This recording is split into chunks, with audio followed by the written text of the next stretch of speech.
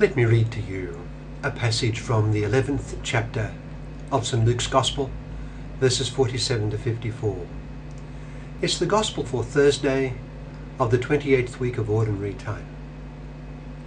St. Luke writes, Jesus said to the experts in the law, "Woe to you, because you build tombs for the prophets, and it was your forefathers who killed them. So you testify that you approve of what your forefathers did. They killed the prophets, and you build their tombs. Because of this, God in his wisdom said, I will send them prophets and apostles, some of whom they will kill, and others they will persecute. Therefore, this generation will be held responsible for the blood of all the prophets that has been shed since the beginning of the world, from the blood of Abel to the blood of Zechariah, who was killed between the altar and the sanctuary. Yes, I tell you, this generation will be held responsible for it all. Woe to you experts in the law, because you have taken away the key to knowledge.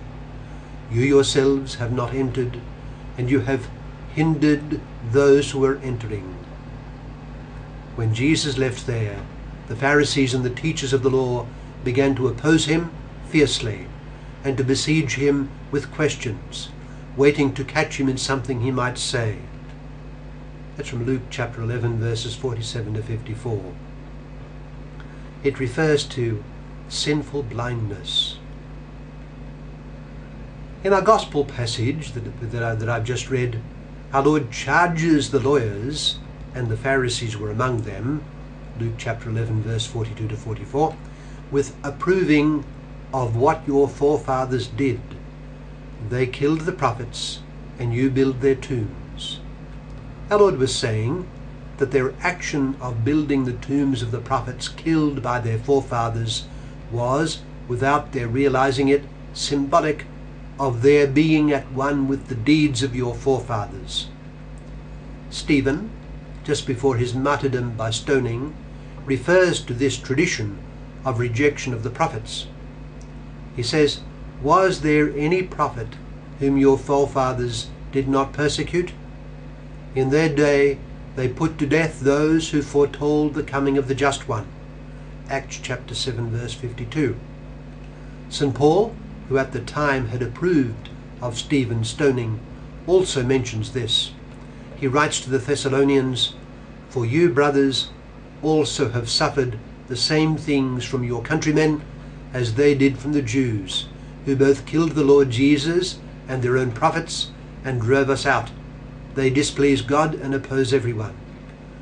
1 Thessalonians chapter 2, verse 14 to 15. These are references to a perceived motif, a received tradition. Jezebel had persecuted the prophet Elijah. In Jeremiah 26, at the end of his withering prophecy in the court of the house of the Lord, we read, "The priests and the prophets arrested Jeremiah and presented him to the princes and to the people for capital punishment. But this demand was rejected. Subsequently, he suffered much." In the same chapter of the book of Jeremiah, reference is made to the prophet Uriah, the son of Shemaiah, chapter 27, verse 20 to 24, who was killed for what he prophesied. In the second book of Chronicles, chapter 24, verse 20 to 22, Zechariah, the son of Jehoiada, the priest, received the spirit of prophecy and prophesied before the people that God was abandoning them. At the king's order, he was stoned to death in the temple of the Lord. In the same inspired book, we are given something of a comment on the history of the reception given to the prophets. We read, "Early and often did the Lord, the God of their fathers, send his messengers to them, for he had compassion on his people and his dwelling place. But they mocked the messengers of God, despised his warnings, and scoffed at his prophets, until the anger of the Lord against his people was so inflamed that there was no remedy." To second book of Chronicles, chapter 36, verse 15 to 16. Our Lord was saying that his enemies were part of this perceived tradition. The point is that Christ told them in no uncertain terms that they were culpably blind. They were of the same class as their forefathers, though they sanctimoniously maintained and honoured the resting places of the martyred prophets. It is this blindness which we must contemplate. This dialogue between our Lord and the Pharisees and scribes took place, as presented by Luke, in the house of a Pharisee who had invited him to dine with him. We ought not imagine our Lord as speaking in uncontrolled anger. Such is scarcely in accord with his consummate self-control and holy bearing.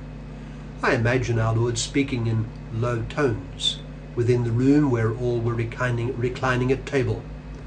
I imagine him with face manifesting a holy peace, utterly unruffled at the formidable array of personages before him. He was master of the room and all knew it. I even imagine a slight smile as he speaks slowly and clearly, perhaps even slightly shaking his head in a semi-hopeless gaze at the blindness of his audience of Pharisees and scribes. St. John tells us in his Gospel that he knew what was in the heart of man. John chapter 2 verse 25. He knew them all, and they could not touch him unless he allowed it. He spoke with point. "Woe to you Pharisees," he said in quiet and emphatic tone, striking at the heart of all. "Woe also to you lawyers," he continued, turning his sovereign gaze on them. The setting was direct, even somewhat intimate, in the sense that it was within a familiar setting of a formal meal. There was no public embarrassment before the populace. The Pharisee had invited him, and scribes were among the guests. It would seem that the occasion included but our Lord and them. Perhaps some of our Lord's disciples were there. Our Lord used the special occasion to be unmistakably clear, and he hoped that his words would penetrate the hardness of their blinded hearts. But it was to no avail. We read that when Jesus left there, the Pharisees and the teachers of the law began to oppose him fiercely and to besiege him with questions, waiting to catch him in something he might say. Luke chapter 11 verse 47 to 54. The lesson we must take from the whole incident is that we ought to be on guard against a similar blindness and hardness of heart. Let us not say, "This cannot happen to me." It probably already is happening to us to some extent. We probably already suffer from some such moral blindness.